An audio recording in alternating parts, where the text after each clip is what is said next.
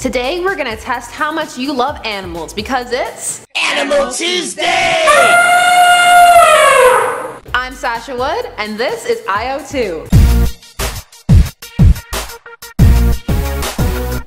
Yesterday, Sandra asked you guys what's the strangest disease you've ever heard of, and these were the strange diseases that you guys had seen. Today's comment question of the day is, what's your favorite animal? Well, for those of you who love dogs, you will not love the Lychee and Dog Meat Festival that happens in Yulin in Guangxi province. This festival occurred on June 21st of 2015. A Chinese spokesperson has stated the summer solstice Lychee and Dog Meat Festival is a commercial term. The city has never officially organized a dog meat festival. They also stated that the vendors have to follow the meat laws for the area. However, this does not stop dog meat from being sold, as this is not very harshly enforced. An animal lover, Yang Jiaoyang, age 65, actually spent over 700 pounds of his own money to go and rescue dogs from the dog market that day. If any of you are interested, an online campaign has begun to attempt to ban the festival. It already has over 3.8 million signatures. Now for those who need a pick-me-up after that, on to some happier news about dogs. Gordon, a deaf pit bull, is learning sign language. This lovable pit bull has had a hard time being adopted due to the fact that he is deaf, and so owners are afraid they won't be able to train him because he can't hear commands. So trainers at the Mayhew Animal Home have taken it into their own hands to train him using treats as motivation, and actually he's getting pretty good. He can roll over, shake, and even speak on command. Looks like adoption isn't far off for this dog, and it looks like in some cases dogs may be easier to train than people. Let's go up to Canada. Up in British Columbia, in the most stereotypical video probably ever filmed in Canada,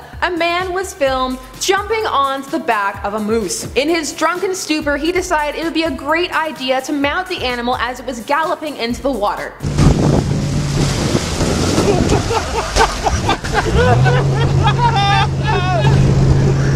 Aside from proving all negative stereotypes about Canadians, it was also dangerous for man and moose. So please, don't get drunk and ride a moose. Animals are so amazing and there are just so many stories about them, and that's why we're going to continue to bring you all of them here on Animal Tuesday and IO2. I'm Sasha Wood, thanks so much for watching. Don't forget to like, share, comment, and subscribe. More videos over there, and we'll catch you next time. Bye!